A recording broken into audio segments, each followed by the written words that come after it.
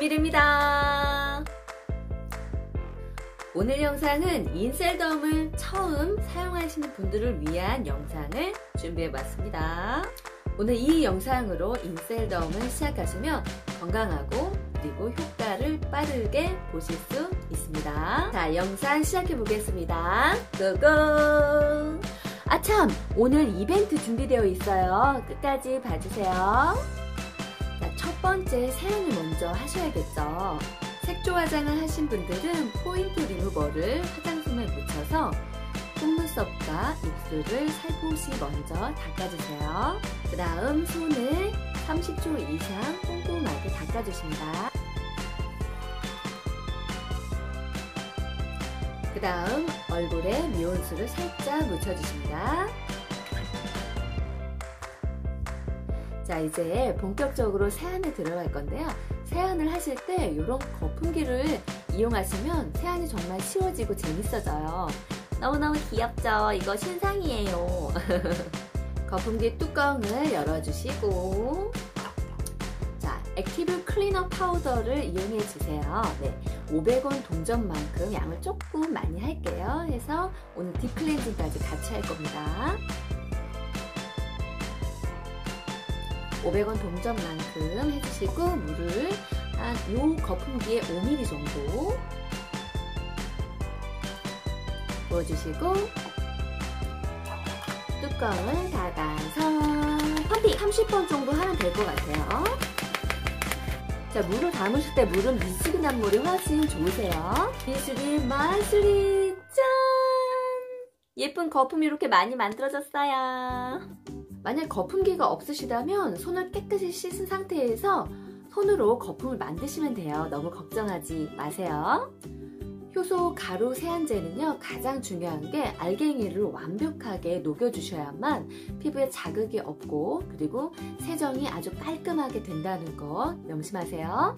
여기서 우리가 세안의 습관을 하나 바꿔주실 게 있어요. 세안을 하실 때 허리를 숙여서 세안을 하지 마세요.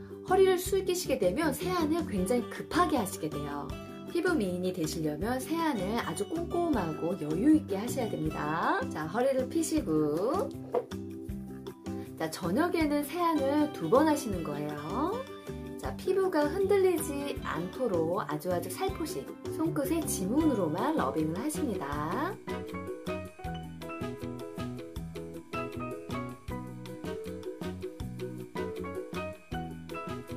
이렇게 허리를 펴고 세안을 하시면요, 눈에도 들어가지 않아서 따갑지도 않아요. 네.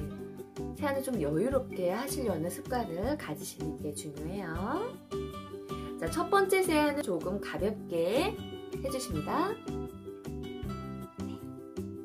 자, 헹구실 땐 어떤 물로 헹구시죠? 네, 미지근한 물로 헹구셔야 돼요. 자, 이제 정말 중요한 두 번째 세안. 자, 거품을 좀 더 펌핑해 주시고, 자, 두 번째 세안은 60초 이상 세안을 하셔야 돼요. 알칼리화 되어 있는 피부를 중성화시켜주고 파파인 성분이 모공, 땀샘에 있는 노폐물을 자연스럽게 제거해줍니다. 허리를 꼿꼿이 펴시고, 두 번째 세안은 TV를 보고 세안을 하셔도 괜찮아요. 네, 그 정도로 여유를 가지시고 꼼꼼하게 세안을 해주셔야 돼요. 세안하시는 걸 즐기시는 거예요. 그리고 만약 내가 트러블이 있고 여드름이 있으시다면 림프절이 있는 목 그리고 겨드랑이까지 꼭 해주셔야 돼요. 여러분들 지금 세안을 즐기고 계시죠?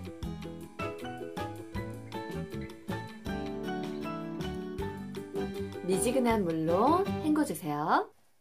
자, 이중 세안 후 꼭 얼굴에 물기를 제거를 해주십니다.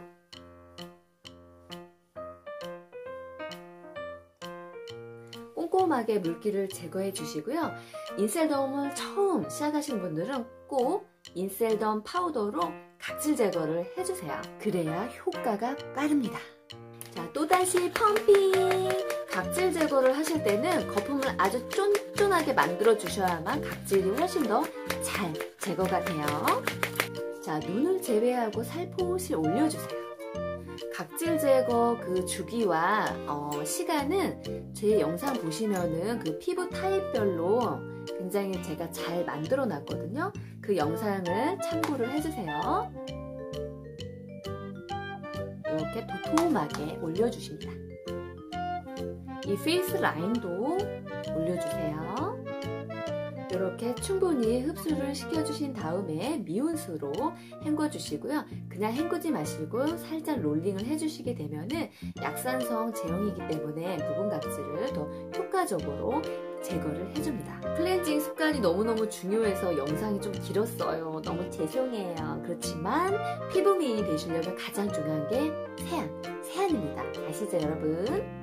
세안을 하시고 30초 안에 발라또 오일 미스트를 분사해 주셔야 돼요. 자, 충분히 흔들어 주셔야 돼요. 뚜껑을 열어서 눈과 입을 담은 상태에서 길게 분사를 시켜주세요.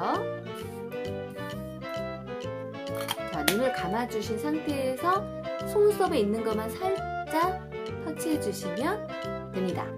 자연향이기 때문에 기분도 굉장히 상쾌해져요. 그리고 약간 흡수 시간을 주시는 게 훨씬 더 효과가 좋습니다. 그 다음 카밍 밸런스 젤 바를게요. 진짜 금가루가 들어있어요. 네, 3초 보습 힐링 젤이라고 하죠. 자, 카밍 밸런스 젤을 연지곤지 찍어서 살포시 펴 발라주세요. 아이크림 대신 눈에 이렇게 발라주셔도 눈가 주름에도 굉장히 도움이 됩니다. 향은 다마스크 장미향이어가지고 굉장히 은은하면서 천연향이라 몸에도 굉장히 이롭습니다. 마찬가지로 약간의 흡수 시간을 주세요. 자, 이제 코어 제품을 바를 거예요. 인셀덤의 꽃이죠. 부스터 먼저 뿌릴게요. 부스터에는 병풀 잎수가 들어가 있기 때문에 눈에 들어가면 약간 따가울 수 있어요. 그래서 눈에 들어가지 않는 방법 알려드릴게요. 자, 뚜껑을 열어서 자, 이마에 하고 눈썹 살짝 터치해주세요. 그러면 눈에 안 들어가요. 너무 쉽죠? 자, 볼은 먼 부분부터 하나, 둘, 셋, 넷 살짝 위로 끌어다가 펴 발라만 주세요. 많이 만지시면 안 돼요. 반대쪽도 하나, 둘, 셋, 넷 살짝 끌어다가 도부, 턱도 한번. 저는 귀 아래 림프가 많이 고여있는 이 부분도 뿌려서 살짝 마무리를 해줘요. 목주름이 많으신 분들은 목에도 살짝 뿌려주시고 여분으로 코와 인중 마무리. 리포좀 캡슐에 유효 성분이 다 쌓여져 있기 때문에 두들기거나 문지르실 경우에 효과가 없어요. 굉장히 중요합니다. 바로 세럼은 스포이드로 되어 있어요. 그래서 한 스포이드 정도 짜셔서 연지곤지 힘이 약간 네 번째 손가락으로 이렇게 힘을 뺀 상태에서 살짝만 퍼트려만 주세요. 네, 요래도 괜찮아요. 효과 있습니다. 그리고 바로 부스터를 똑같이, 처음과 똑같이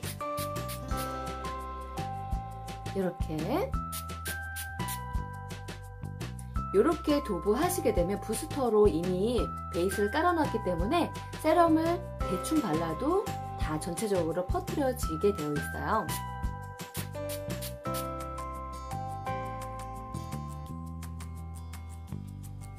저는 사실 여기도 얼굴이지만 요만큼도 다 얼굴이라고 생각해요. 네, 다 연결되어 있기 때문에 이 부분도 살짝 터치를 해주세요.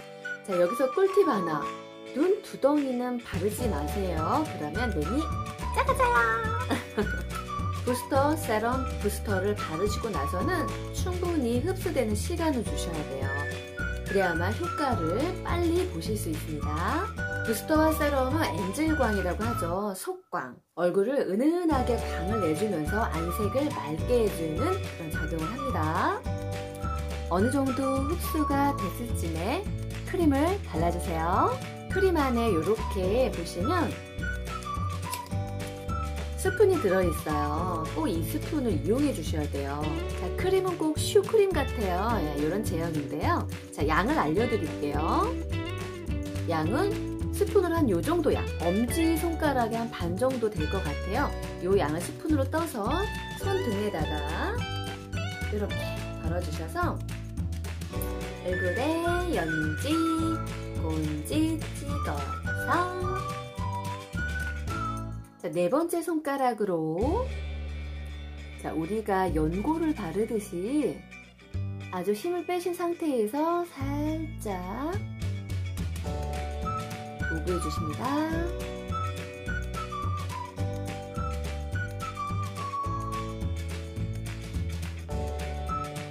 이렇게 마찬가지로 눈 두덩이와 눈 언더 너무 가까이는 바르지 마세요.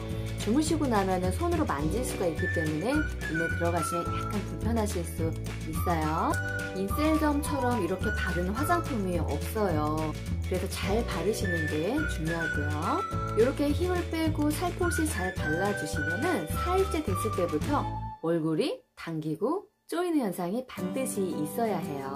그건 리포점이 깨지지 않고 흡수가 잘 됐다고 보시면 됩니다. 자, 오늘 제가 또 이벤트를 준비했어요. 너무너무 사랑스러운 신상 거품기. 이거 협찬 아니고요. 내돈내산이에요. 뚜껑이 있어서 너무너무 위생적이고요. 거품이 굉장히 곱게 만들어지더라고요. 그 디자인 너무너무 사랑스러워서 이게 욕실에 넣어도 인테리어 효과도 있고 너무너무 제가 좋아서 여러분들께 핑크색과 연보라색을 이벤트로 보내드릴게요. 자, 이벤트는 자, 오늘 부스터, 세럼, 부스터를 바른다고 했잖아요. 네. 요거를 연이어서 바르는 걸까요? 아니면은 흡수 후 부스터 흡수, 세럼 흡수, 부스터 흡수 이렇게 바르는 걸까요? 댓글을 달아주시면 제가 두 분을 추첨해서 예쁘고 사랑스러운 거품기 발송해 드릴게요. 다음 영상은 인셀덤을 처음 시작하는 분들을 위한 인셀덤 아침 바르는 방법 꿀팁을 만들어 보도록 하겠습니다.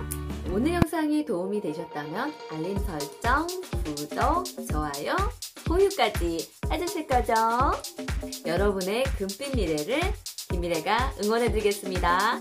여러분 안녕!